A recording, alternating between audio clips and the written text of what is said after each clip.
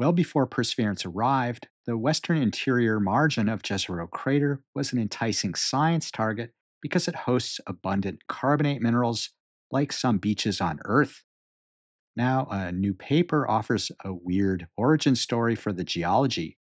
On this episode of Mars Guy, Perseverance and every other spacecraft at Mars are now in a radio blackout for more than 2 weeks, thanks to the planetary alignment known as solar conjunction, as I reported in the previous episode.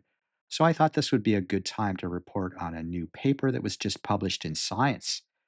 It presents observations about the olivine and carbonate rich rocks on the inner margin of Jezero crater. The infrared spectral signature of magnesium rich carbonate, observed with an orbiting spectrometer called CRISM, shows a distribution that looks like what you might expect for this mineral forming along the margin of a lake, as seen in places on Earth.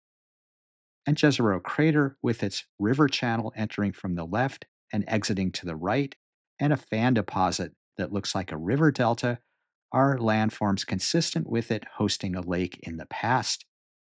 There's also a lot of the volcanic mineral olivine mixed in with the carbonate, identified by its infrared spectral signature. In fact, there's much more olivine spread out across a huge region outside Jezero crater in a place called Neely Fosse, named for the rift like trenches that cut across the terrain. Fosse is Latin for trenches. This is a place on Mars that has the largest concentration of olivine, which is thought to have formed from huge explosive volcanic eruptions more than 3.5 billion years ago. There's also small occurrences of magnesium rich carbonates among these deposits. So, the presence of olivine along the inner margin of Jezero crater was hypothesized to be from the same explosive volcanic deposits in the Neely Fosse region, and the carbonate here was hypothesized to have formed as water from ancient Lake Jezero interacted with the olivine, leading to a chemical reaction known to form carbonate on Earth. So that's the setup for Perseverance. When it arrived in 2023 on the margin unit, as it's called, it did indeed confirm the presence of olivine and carbonate in the rocks. Here's Mars Guy for scale. This is a nice example of ground truthing orbital observations. The scientists interpreting infrared spectra measured from orbit got it right. But the rocks don't have the kind of features of carbonate cemented sandstones you'd expect to form on a beach. The newly published paper looks at three different scenarios, three hypotheses, to explain observations from Perseverance. The favored one is that the olivine and carbonate rich rocks formed from a sequence of events, starting with the burial of Jezero crater by some unknown material.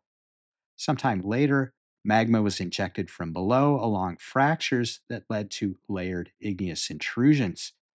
Then, over time, erosion removed much of the crater infill material and some of the crater rim and intrusions, opening up the crater floor for emplacement of basaltic lava flows and an early shallow lake. Next came the breach of the crater rim by the river system that formed Neretva Vallis, which led to the Delta Fan deposit, a crater filling lake, and carbonation of the olivine rich rocks of the igneous intrusions.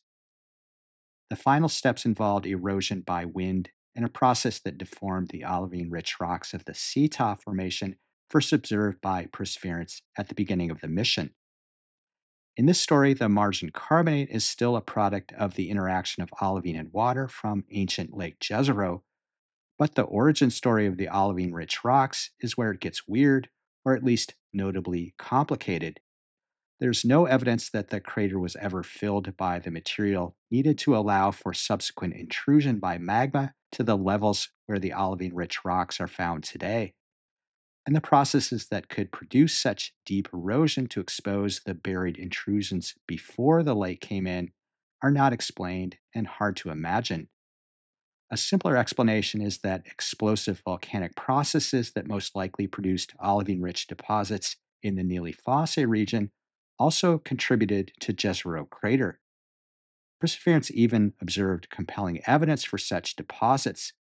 As shown in the paper, there are rocks in the margin unit with angular and poorly sorted materials that could be due to pyroclastic density currents, which come from cataclysmic explosive volcanic eruptions that make ignimbrites or tuffs, like the one I worked on in the US state of Oregon. It looks notably similar and is not weird science.